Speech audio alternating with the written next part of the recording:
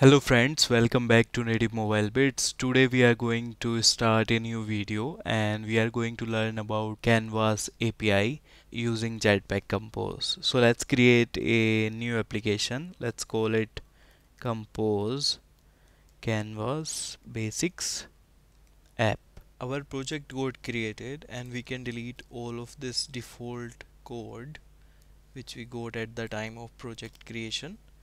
Right now, if we run our application, we will just have one empty screen. So first of all, we should be knowing that why we need to use Canvas, right? So let's say if we want to create some custom UI elements like rectangle or circle, or if we want to draw a line, we can do that with the help of Canvas API. And next question is how to do that.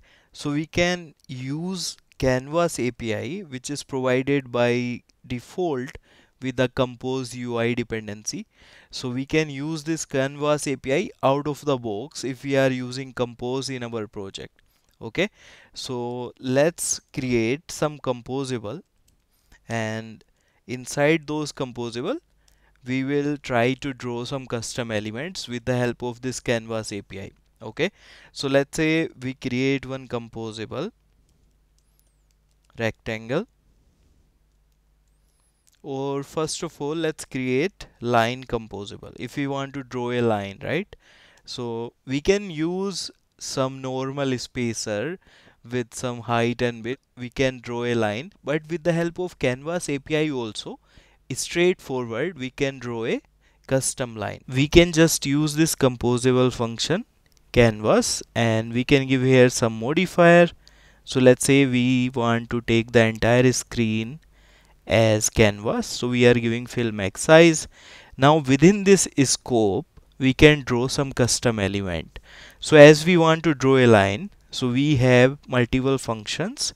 So let's say we are going to use this one first to draw a line. This function is going to take multiple parameters, but before we provide all the parameters and draw a line, we need to know, so this top left corner, here our canvas will start. Basically this is canvas point 0 0 for both x and y axis. The x axis will increase to the right, like if you want to increase some value on the x axis. So here we have the 0th value. Let's say we are trying to draw something on x axis with value 10, so we will draw at some right side. Okay, and this y axis will increase downwards. Alright, so if we want to draw something, we need to make sure that we are giving the correct position, because our canvas will start at the top left. Now let's draw a line. So we need to provide here some parameters. So first parameter is going to be the start offset. That means where our line is going to start. Okay, so we are going to give the value with the help of offset, and we can give the value of our initial coordinates. Okay, so let's say we are giving 50, and we need to give these values in float, and for y also we are giving as 50. Okay, now we need to give the end value where our line is going to end. This also we need to give in the offset. So let's say we want to draw a line of 400 f, and for height we are giving 50 f. I will show you what will happen if we will change these values. And for color we are going to give, let's say, color dot blue. We want to draw a line of blue color.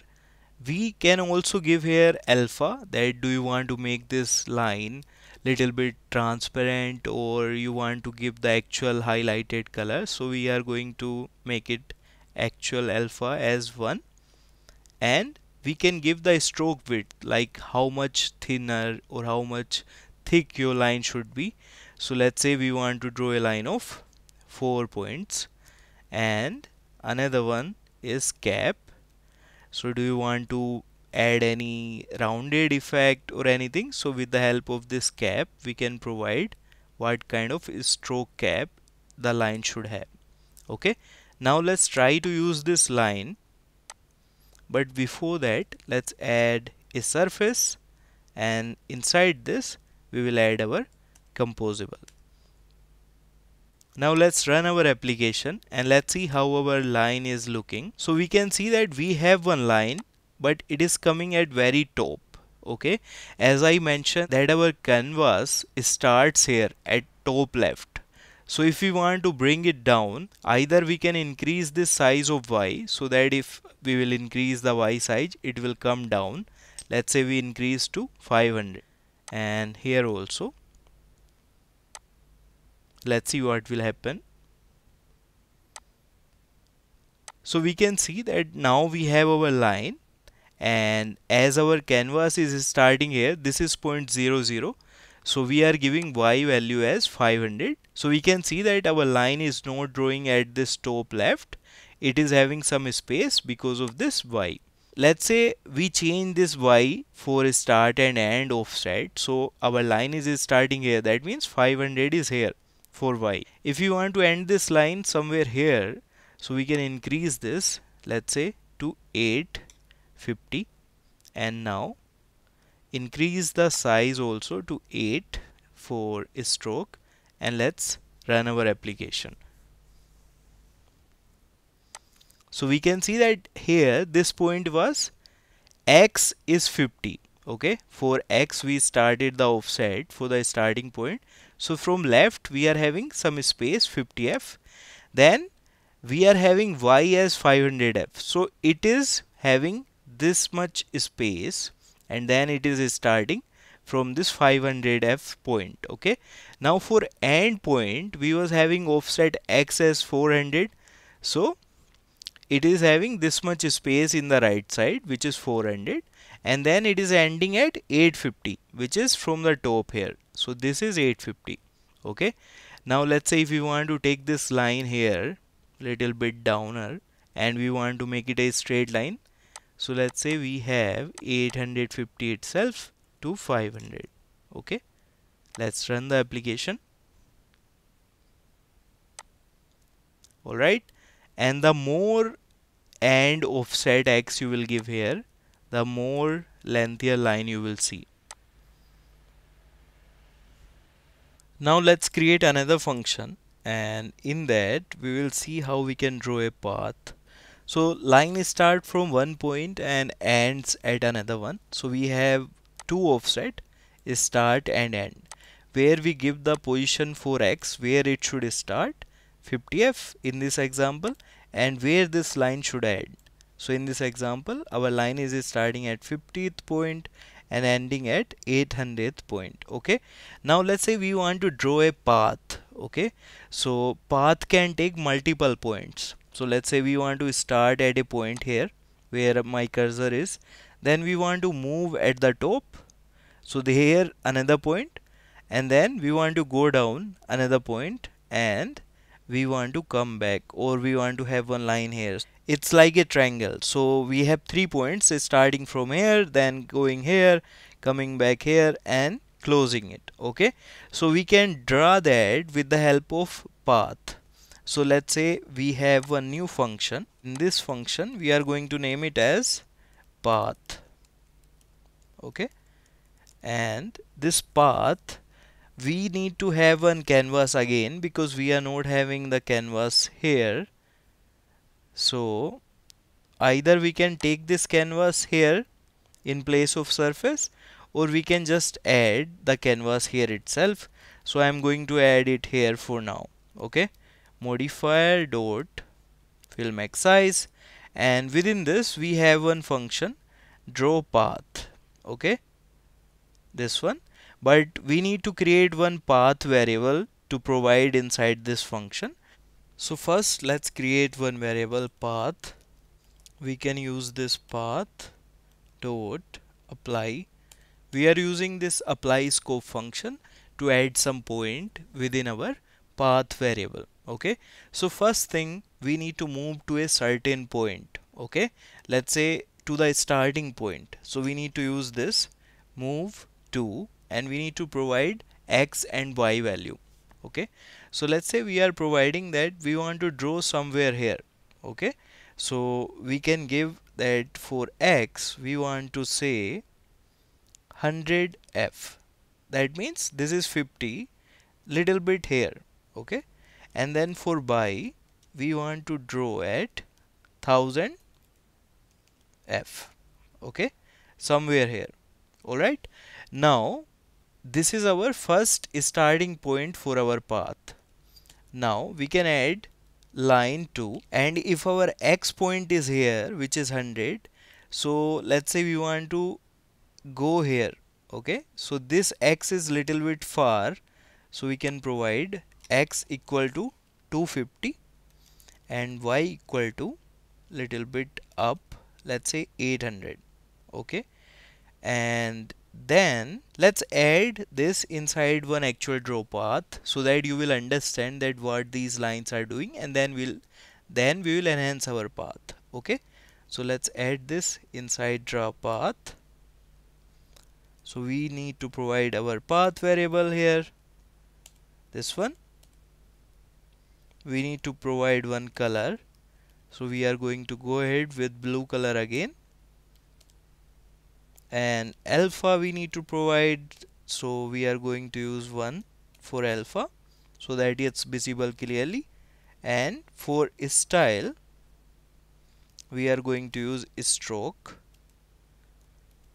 and for width we are going to say, let's say 10, and for cap we are going to use again stroke cap dot round, okay. Let's make it more meaningful, draw line and draw path, okay. So we are going to use draw path now, and let's run our application. Okay, so we can see that as we have 2 points inside our path, our path is having two actual point. It is starting here at x equal to 100 and y is 1000. Then we are drawing one line to x equal to 250, which is 250 from here, from this left. This point is 250 and this point is 800 in y-axis, okay. So you can understand, like this is 1000, so from here top to here it's 1000, then this is 800 because from top here 800. So let's say we want to go from here till here somewhere, so we can just give 200.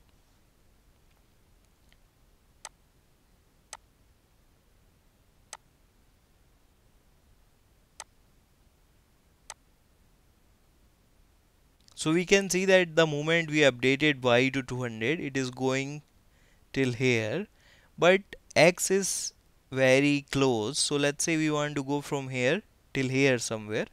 So let's update it to 450, okay. And we can see it's updating. Let's update it little bit more, 650, okay, from here till here. So I hope you are getting it, that this is the starting point. So we moved our path to x equal to 100, which is from this left to here 100, and y is 1000. So y is 1000 from here this point to here, which is 1000 point. Then we are drawing a line inside our path, and we are giving the coordinate as x equal to 650. That means from left till here it's 650 and y is 200, so that means from top till here, okay. Now we need to go from this to here somewhere, okay. So we need to go from here till here. That means y is fine, y we need to use as 1000 only, because we want to draw a line till here which matches this point. So we need to increase the value for x because we want to draw it somewhere here. So let's say we are giving x value as 950f and y value will be same as this one, because we want to come down equal to this point. So we are going to give as y as 1000, okay. So we can see that one line is drawn, but if we want to take it more this side, we can increase this size, let's say 1100 or something. We can also increase this point so it looks much better, and this one we can increase as, let's reduce this little bit. Yeah, now we have these 3 points, moving and this is the starting point, then drawing a line to this point, and then drawing a line to this point. Now we want to close this, so we can just add this function close and one line will be drawn, and you can see that our triangle is ready. This way we can draw a path. Now our two custom components are ready. We can draw the lines and we can draw the custom path. So first of all, let's try to add one preview for both of these, and we can just take composable. We can copy this one, preview, and inside this we can just call draw line, and same way we can create another preview for our composable.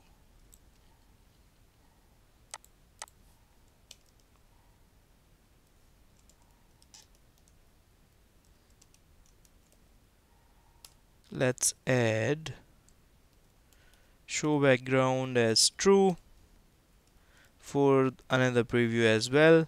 Okay, so we can see that previews are coming, but this preview is not coming properly because these values are, I think, too big. So let's reduce this to 550 and this one to 950.